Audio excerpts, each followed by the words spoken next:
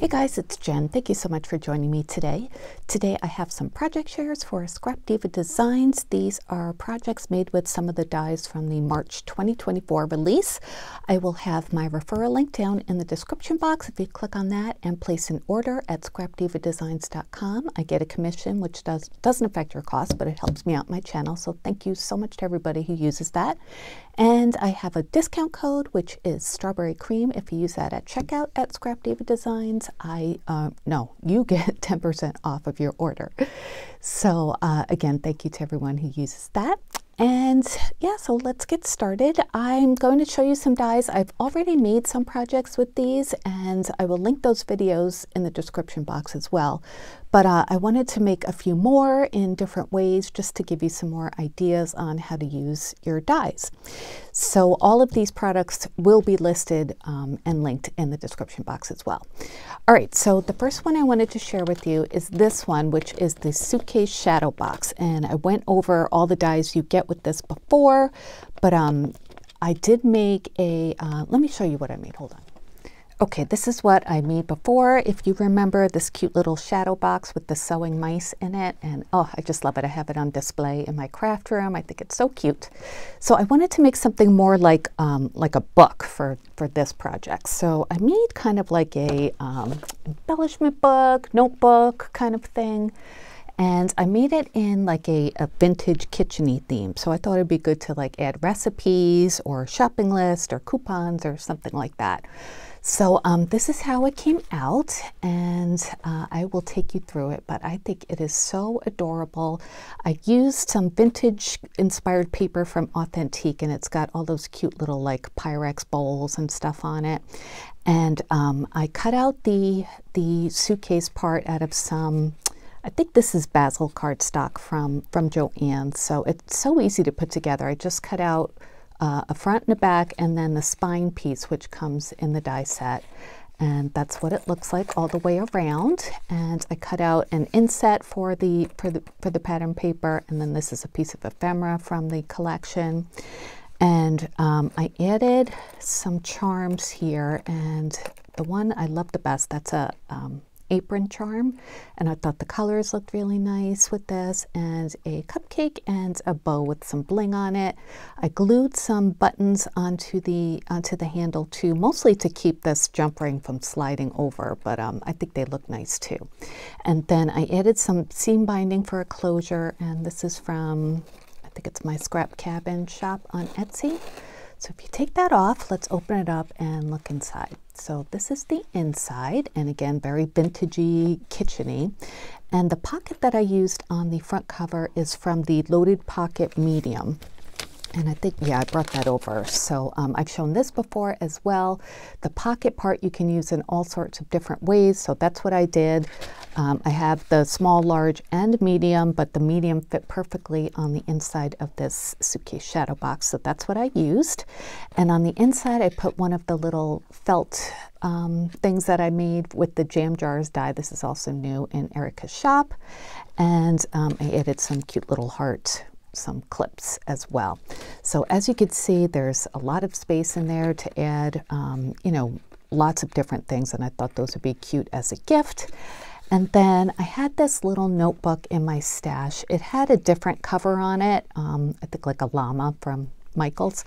So I just covered it with a sheet of scrapbook paper and just trimmed it to fit so it would coordinate with this project. And I just made this cute little cover as well. So the inside is just blank pages. I added some elastic. I tied it in the middle, punched some holes on the spine and strung it through, and that way when this is filled you could just take it out and replace it. So, you know, just like when you're making a traveler's notebook. So that's that. Then on the back side, I added another pocket from the Loaded Pocket Medium, and I added a little pen. This was a little pen from Five Below. I bought a set of those. And then I had some of these like vintage recipe cards. These are from a paper pad that I had in my stash. And then I did add some of my recipe cards. I offered this as a PDF. These are family recipes that I put in a different recipe book. So if you did not get these and you would like these recipes, just shoot me an email, which is in the description box. I'll send the PDF to you, but there's lemon brownies, chocolate chip cookie pie, blueberry cake, and caramel pecan bars. So I thought, well, I was thinking this would be a nice gift, so I would add some of my recipe cards in there, and they do fit in there perfectly. And yeah, just the vintage papers and, you know, pieces of ephemera and that sort of thing. So I like the size of this because if you look inside, it fits those pockets perfectly along with the one notebook. So it's just nice and chunky, but not too chunky. And then the back, this is some authentic paper, I think, too, that I just cut the inset from the die set and added my stamp at the back, too. So I think this came out really, really cute, just like a place to jot down recipes or, you know, a shopping list and put your recipes inside or coupons or whatever. So, you know, I like to make anything kitchen-y. So that's my first project. And let's move on to the next one. Okay, this one was completely inspired by Jenny, who is Crafty Hilo Girl here on YouTube. Hi, Jenny, if you're watching.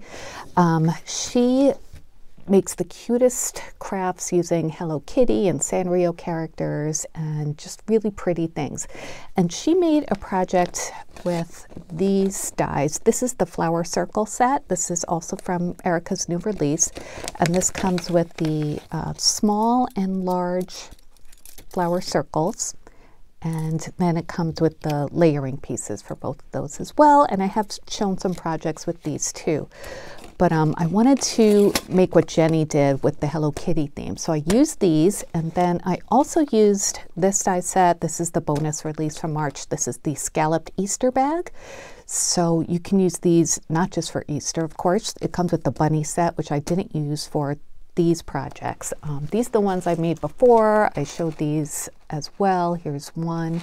And then the other one with the bunny is this one. So just to refresh you what they look like, they're really, really cute.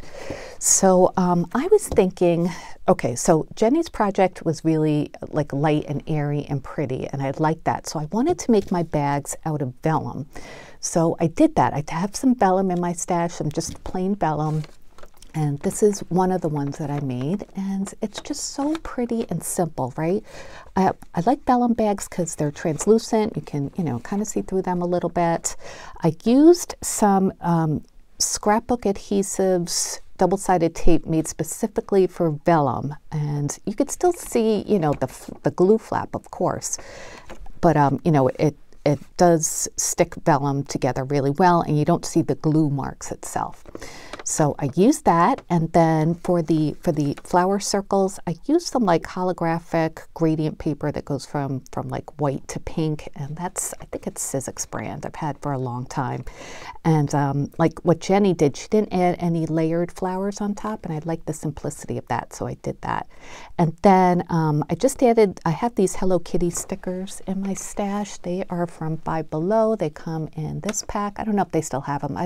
I got them like within the past year, so they probably do. It comes with a whole bunch of sheets in there. See, that's what they look like.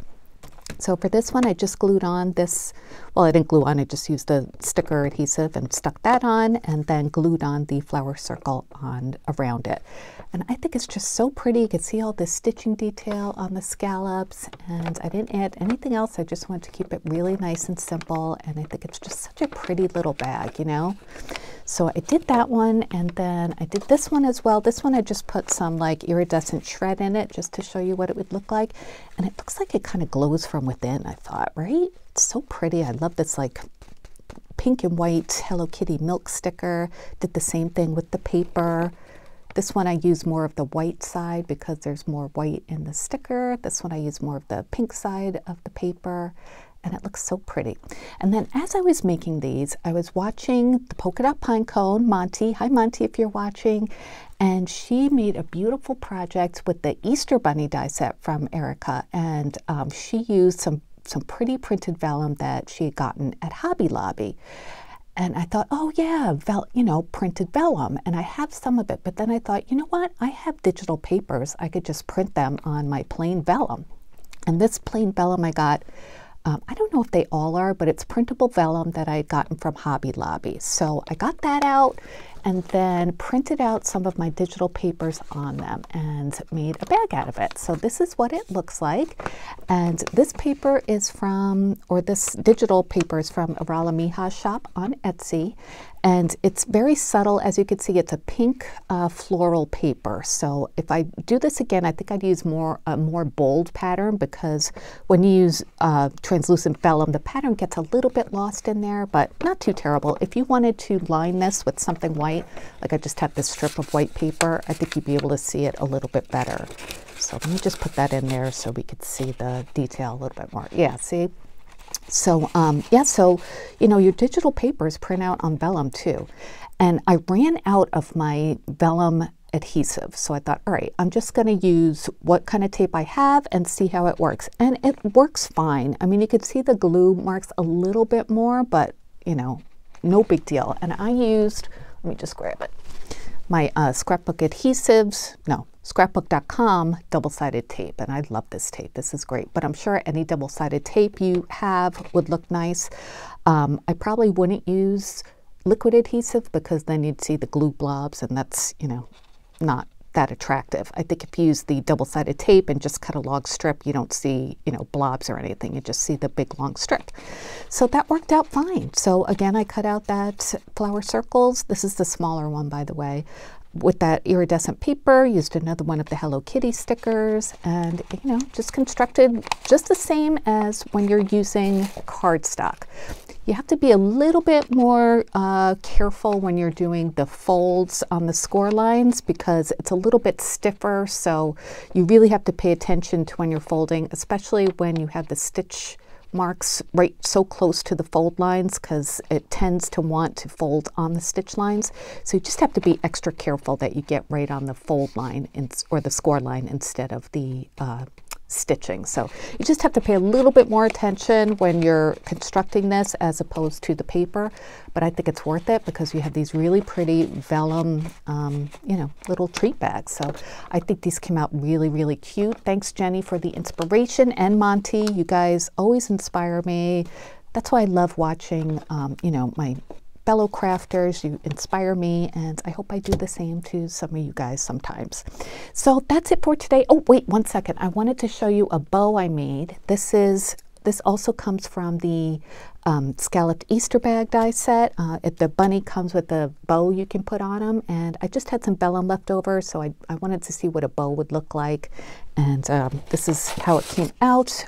I think it's really, really pretty. Just, you know, so nice and delicate. And I used a, you know, glitter enamel dot there to center it, and it's so pretty. I'll save that for another project, but I wanted to show that to you because that bow is included. All right, that's it for today. Thank you so much for watching. My referral link and coupon code will be in the description box, as well as links to all of these products. Thank you guys for watching, and I'll be back soon with more crafty videos. Until then, take care. Bye.